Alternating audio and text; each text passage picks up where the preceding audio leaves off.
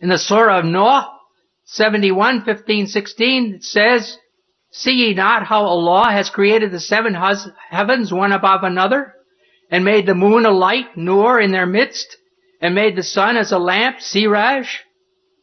The moon is called a light, Arabic Nur, and the sun a lamp, Siraj. Some Muslims claim that since the Quran uses different words speaking about the light of the sun and the light of the moon, it reveals that the sun is a source of light, while the moon only reflects light.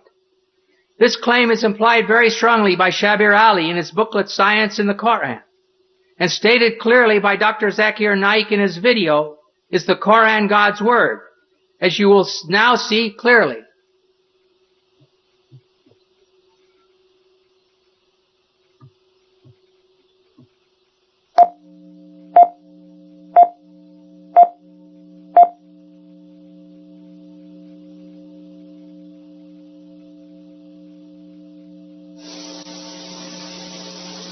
The light that we have, the light that we obtain from the moon, where does it come from? So he will tell me that previously we thought that the light of the moon was its own light. But today, after science has advanced, we have come to know that the light of the moon is not its own light, but it's a reflected light of the sun. I will ask him a question. That it is mentioned in this Quran, in Surah Al-Furqan, chapter number 25, verse number 61. "Blessed is he who has created the constellations and placed therein a lamp and a moon which has reflected light." The Arabic word for moon is qamar, and the light described there is munir, which is borrowed light, or nur, which is a reflection of light. The Quran mentions that the light of the moon is reflected light. You say you discovered it today. How come it's mentioned in the Quran 1400 years ago? You will pause for a time. You won't reply immediately, and then may say, maybe it's a fluke. I don't argue with him. Proceed. Near the end of the video, we heard Dr. Naik explain the Arabic word for moon is qamar, and the light described there is munir, which is borrowed light, or nur, which is a reflection of light. Please do not forget what he said. Munir is borrowed light, and nur is reflected light. Not only is this claimed to be a statement in keeping with scientific truth, but it is also claimed to be scientifically miraculous, since this was supposedly only discovered relatively recently. It is correct that the moon does not emit its own light, but only reflects the light of the sun. But this was known already almost 1,000 years before Muhammad. Aristotle in about 360 BC discussed knowing that the earth was round by its shadow on the moon. He could only speak of the earth's shadow crossing the moon if he knew that moonlight is reflected light. If you still insist that this is a miracle of scientific knowledge, then we must ask ourselves, do the Quranic words themselves support this claim? Siraj. First we shall look at Siraj. In Surah Noah, which was read above, in Surah Al-Furqan 25:61, it is simply lamp, referring to the sun. In Surah An-Naba 78:13, Sirajan Wahjan means a dazzling lamp, again indicating the sun. The words Nur and Munir come from the same Arabic word, root. The word Munir is used 6 times in the Quran. 4 times, Surahs Al-Imran 3:184, Al-Hajj 22:8, Luqman 31:20, and Fatir 35:35.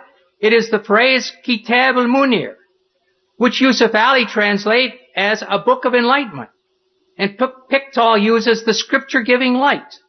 Clearly this indicates a book which is radiating the light of knowledge. Nothing about reflection. Nur. It says in Surah Noah 71:16 and Yunus 10:5 that Allah made the moon a light. Thus we find that the Quran says that the moon is a light, and it never says that the moon reflects light. Moreover, in other verses, the Quran says that Allah is a nur, a light. Surah An-Nur 24:35 One of the most beautiful passages in the Quran reads, Allah is the light, nur of the heavens and the earth. The parable of his light is as if there was a niche, and within it a lamp, the lamp enclosed in glass, the glass as it were a brilliant star, and so forth. Thus we see that the word nur is used for both the moon and Allah. Are we going to say that Allah gives off reflected light? I think not. But if you continue to insist that nur, used for the moon, means borrowed or reflected light, and we saw above that Allah is the light, nur of the heavens and the earth, what is the source of this light?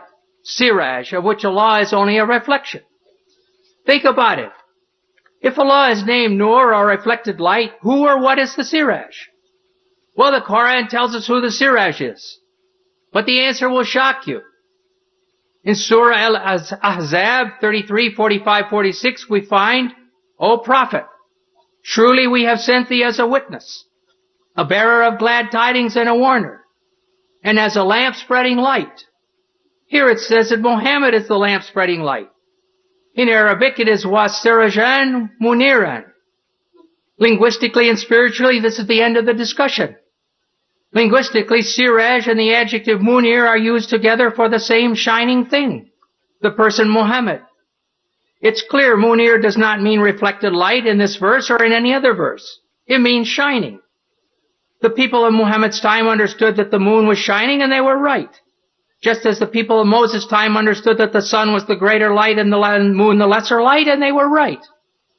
But if you insist that the Arabic words nur and munir mean reflected light, then based on the use of these words in the Quran, Muhammad is like the sun and Allah is like the moon.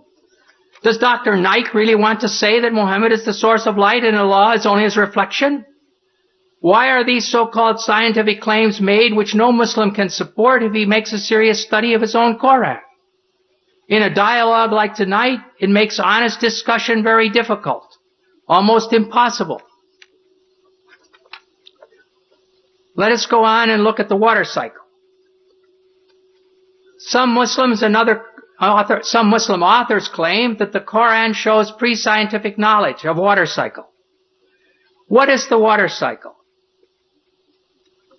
Here in this slide, you see 4 steps. The first step is evaporation. The water evaporates from the seas and the earth. Second step, it becomes clouds. Third step, it gives rain. And fourth, this rain causes the plants to grow.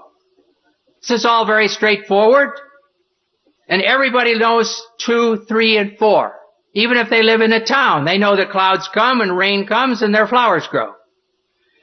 But what about step 1? The evaporation. You can't see it. It's difficult. And the Quran does not have step 1.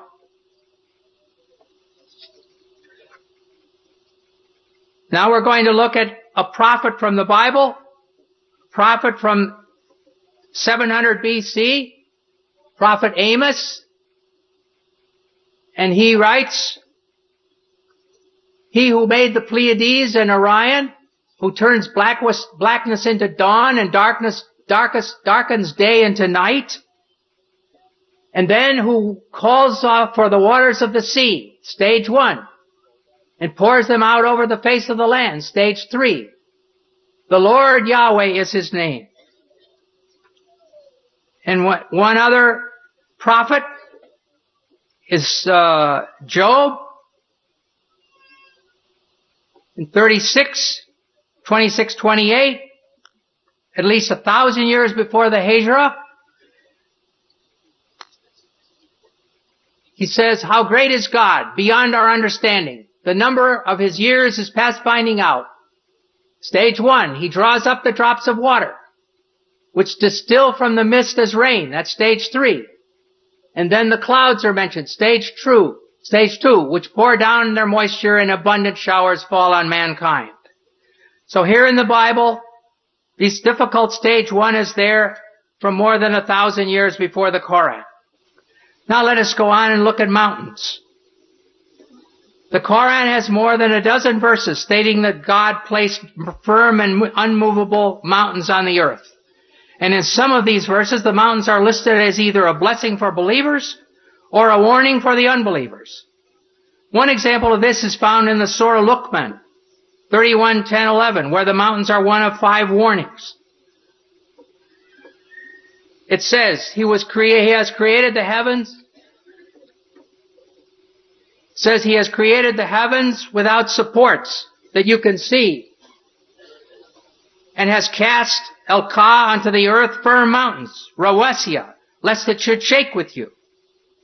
In the prophets, the Lenaviyah, 21:31, as one of 7 warnings, we read, and we have set on the earth firm mountains, lest it should shake with you, with them.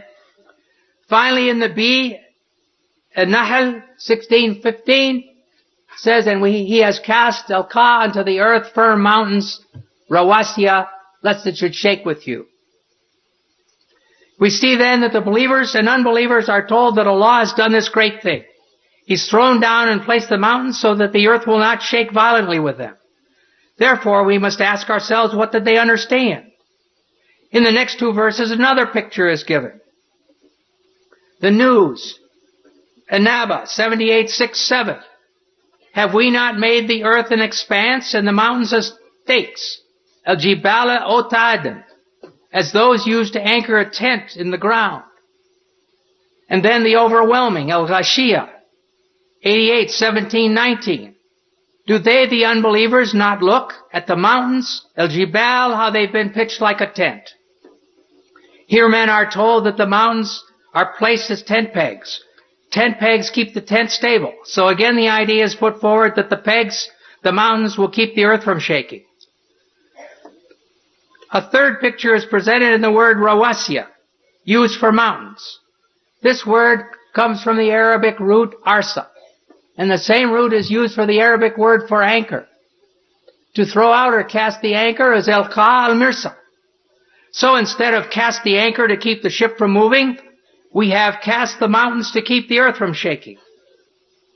From these pictures it is clear that Muhammad's followers understood that the mountains were thrown down like tent pegs to keep a tent in place, like an anchor to hold a ship in place, to stop the earth from moving, i.e. limit earthquakes. But in fact this is false. The forming of mountains causes earthquakes. Therefore these verses present a definite problem. Dr. Maurice Bukai recognized this and discussed them in his book, The Bible, the Quran, and Science. After quoting the above verses about mountains, he says, modern geologists describe the folds in the earth as giving foundation to the mountains, and the stability of the earth's crust results from this phenomenon of these folds. When asked about this, Professor of Geology Dr. David A. Young says, while it is true that many mountain ranges are composed of folded rock, and the folds may be of large scale, it's not true that the folds render the crust stable. The very existence of the folds is evidence of instability in the crust. In other words, mountains don't keep the earth from shaking. Their formation caused and still causes the surface of the earth to shake. Geological theories at the present time propose that the hardened crust of the earth is made of sections or plates, which slowly move in relation to each other. Sometimes the plates separate, like North and South America separating from Europe and Asia, and Europe and South Africa. And sometimes they go together, and they slide next to each other, and they bump into each other. And then they cause earthquakes. An example of this time of mountain formation is found in the Middle East, where the migration of Arabia toward Iran has resulted in the Zagros range in Iran. In many parts of the world, as one travels along the roads, one sees a hillside where the sandstone layers, which were horizontal when they were deposited, are now sticking up at angles. And so here you can see these sandstone layers, which were horizontal in the beginning, now they're sticking up at 75 degrees, where they were pushed up there by an earthquake, by the mountains being formed. Sometimes the plates get caught on each other and stop sliding. During this period, great forces are built up. When the forces of friction are overcome, the piece of plate that was stuck lurches forward, causing the shock wave of a thrust quake. And all of a sudden it goes thunk like this. In a recent earthquake, it was calculated that the Cocos plate in Mexico suddenly jumped forward 3 meters. Well, if your house